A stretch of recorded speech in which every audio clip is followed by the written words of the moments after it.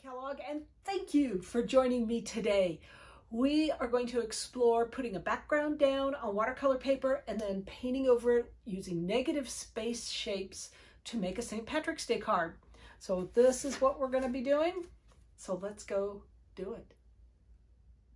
So let's do a watercolor St. Patrick's Day card.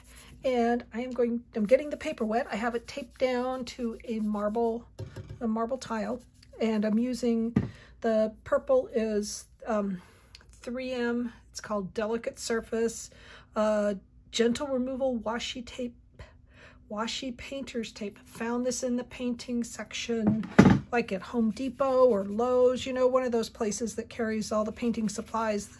And by taping down my paper, one, I've created a border, and two, it will help keep the paper flat.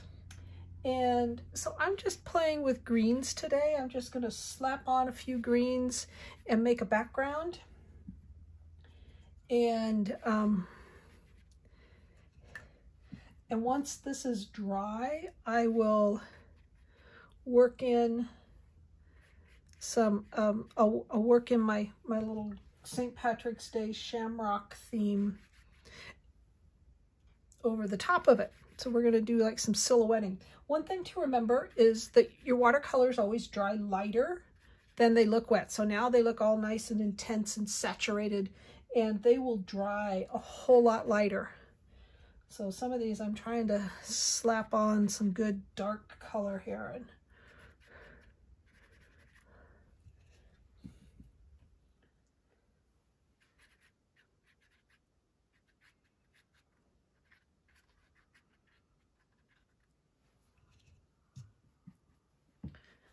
And just for kicks and giggles, I've got a can of air here that I'm going to use and just see, not really wanting to dry it, but to create some splattery.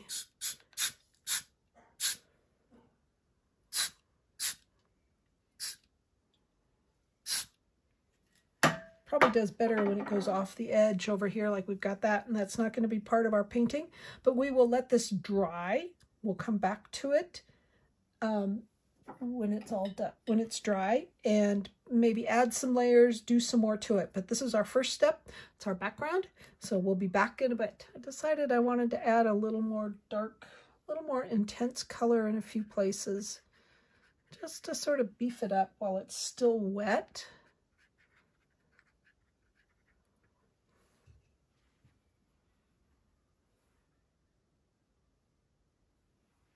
Have a blue color. This is Maya blue, but it's sort of a blue-green that I just put into a pot, so it's sort of fresh. So it's going to go on a little differently than my other colors, which I've squeezed out of a tube, but I've allowed to dry.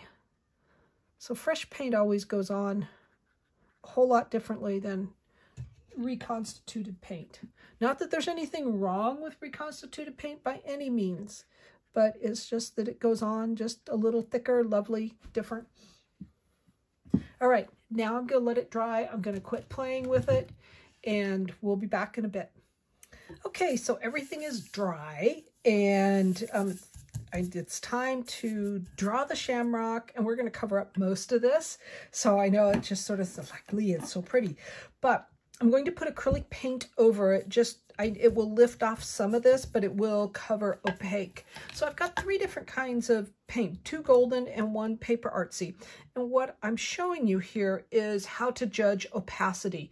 So this one, you can sort of see the lines through here. There's a streak with lines, so it's white and black, so you can see through. So this one, I would say, is semi-opaque. This hooker green, you can barely see the lines there, barely. It's not 100% opaque.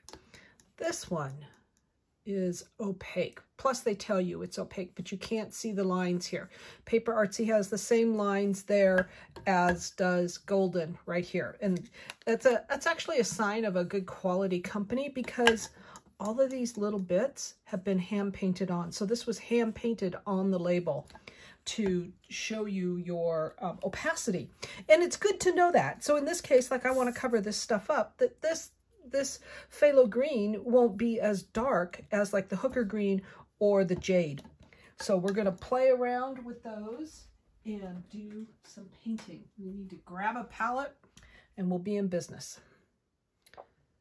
So I have a small piece of craft sheet here. This is Teflon, so it's glass, and I've used this one in the past for embossing, working in a toaster oven. It's got a little embossing powder on there, sort of cooked on, but it's not going to hurt anything that we are doing. And I'm actually going to mix these two paints, and I don't need a whole lot. I need just probably a tiny bit for both of them. And the other thing I need to do is grab my acrylic paint brushes, not my watercolor brushes, because acrylic is just not, you want a different brush for it. You don't want to be using your good watercolor brushes on with acrylic. It just doesn't do any good.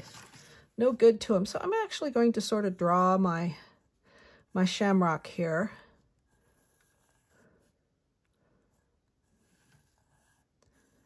So that I can sort of kind of see where I'm going to be painting. And I know that that's probably near impossible to see on the camera, on the screen, but that's okay.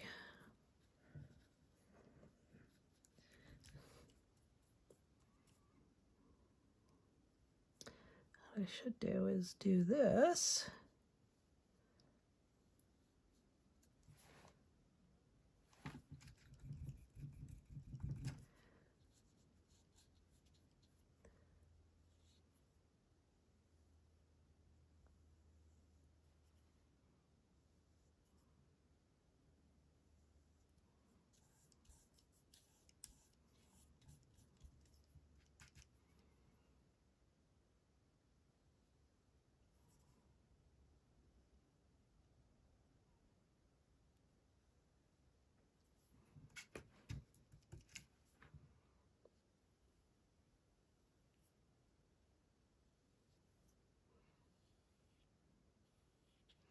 There, now we have the outline, and I'm adding a little water to this combo because both of these paints are a little thick.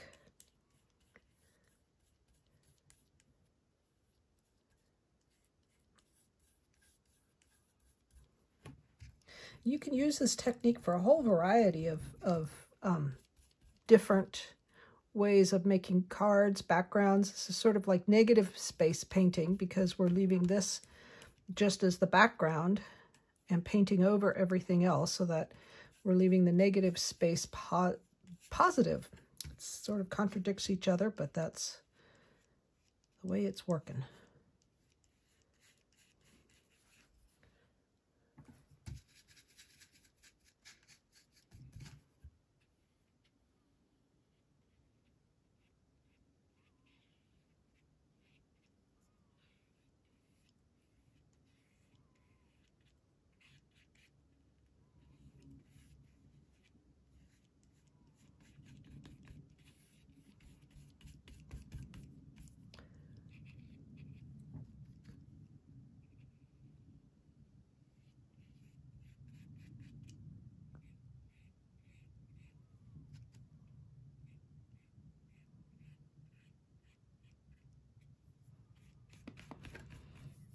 All right, there's that much painted. I'm going to go clean up, get rid of this, clean up this stuff off of here, clean out my brush, and then we will remove the tape and move forward with making this card because this is drawing pretty fast, which is nice. Actually, I see a few little spots. I want to add some more.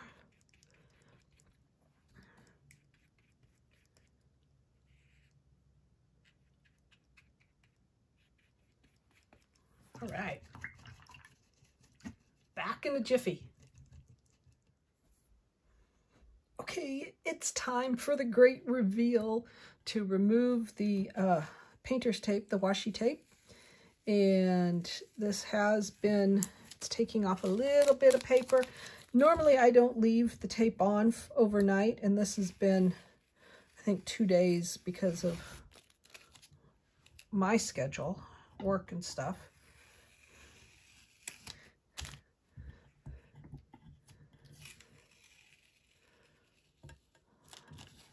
But overall, it looks lovely. Now we could take a black pen and outline this, a white pen and outline it. I may just leave it the way it is. I think it looks lovely. I have a green A2 card, and you can see by having taped the edges, I've created a frame. So there we have it. It's like Happy St. Patrick's Day. And be sure to sign your card, sign your work, so that everybody knows that it's an original. Because that makes a difference. People like that. People like to know that you made it. It's an original. So, cool beans. There we are. Thank you for watching. I greatly appreciate it. I hope you have a little inspiration from today's not too long video, and that you go out and make some St. Patrick's Day cards or Easter cards, whatever you want to do.